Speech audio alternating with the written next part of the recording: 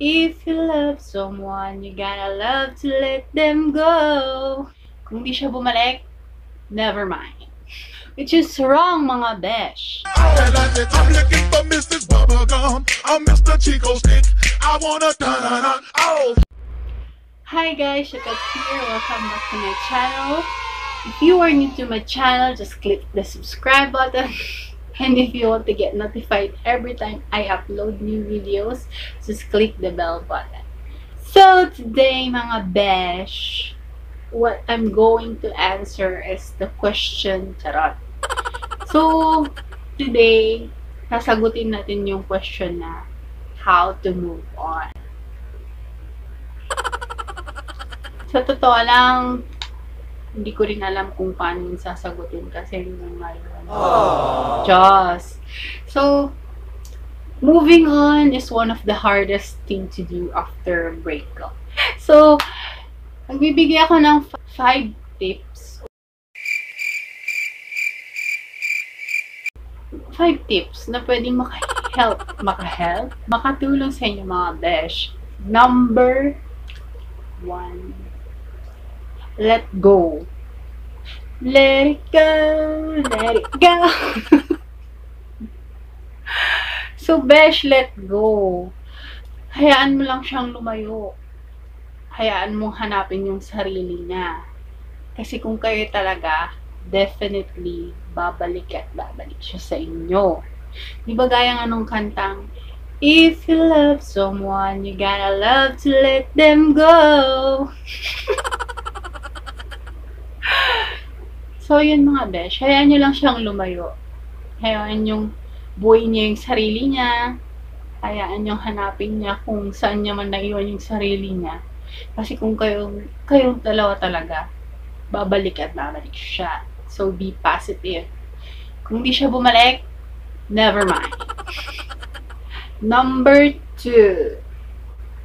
Acceptance. Acceptance. Yes, mga besh. So, you need to accept na wala na kayong dalawa. Na walang forever. Just. So, tanggapin nyo. Kasi, kung hindi nyo matanggap sa sarili nyo, tas nag-hold on kayo, walang mangyayari sa inyo. Kaya, hayaan nyo. Let it be. Acceptance, mga besh. Number 3. Stop communicating. Yes, mga besh, itigil nyo. For example, kung parang open naman kayong dalawa na mag-communicate pa sa isa't isa, tapos may feelings ka pa, itigil mo na kasi sa taasa ka lang na meron pa na pwede pang ibalik yung dating kayo, which is wrong. Which is wrong, mga besh. So, dapat, kapag kawala na kayo, let go, accept, stop communicating. Kung pwede nyo siyang i-unfriend, i-block, or unfollow, gawin nyo yun, mga besh. Sa kanya na lang, kung i-unfriend nyo siya, sa kanya na lang siya i-add ulit kapag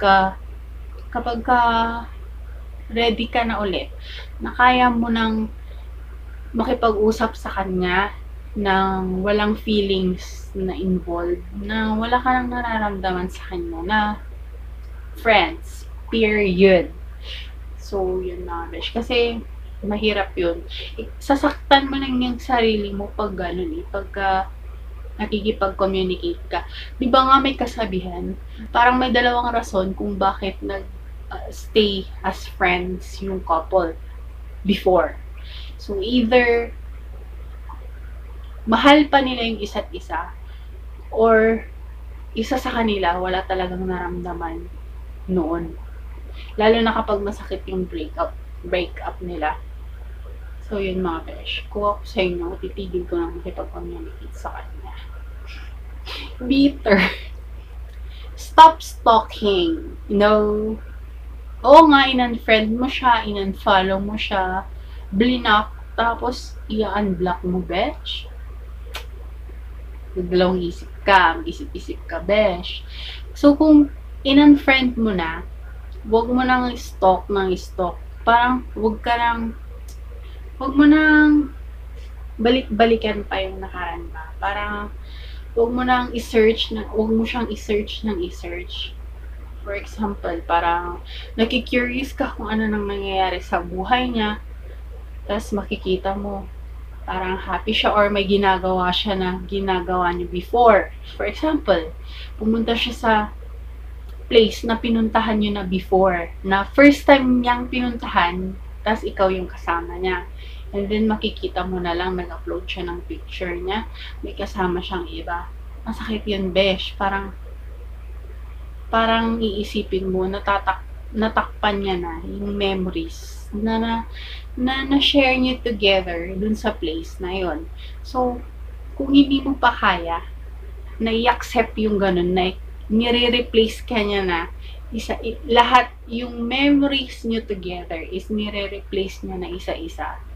Hindi mo pa kaya yun na i-accept, huwag ka munang mag-stalk dahil masasaktan ka lang. Number 5, enjoy. So, i-enjoy mo yung buhay mo, friend. Life is beautiful outside. Ano daw?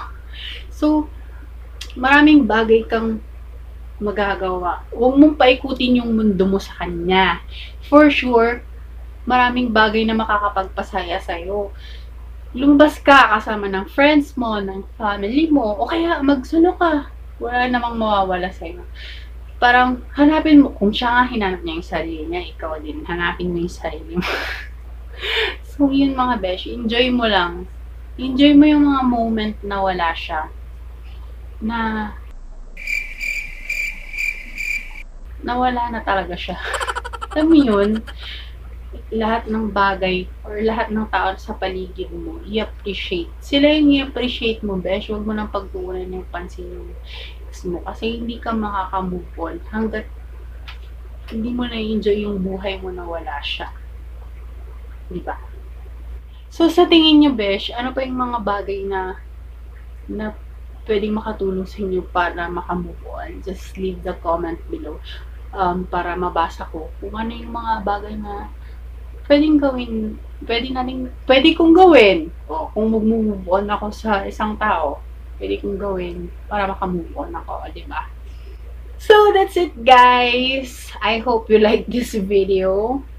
Parang nagiging emotional na tayo this past few days. Siguro next video, medyo ibahin ko yung content or you may suggest mga besh. Just leave the comment below. That's it for today. If you like this video, just click like and then don't forget to subscribe. Bye!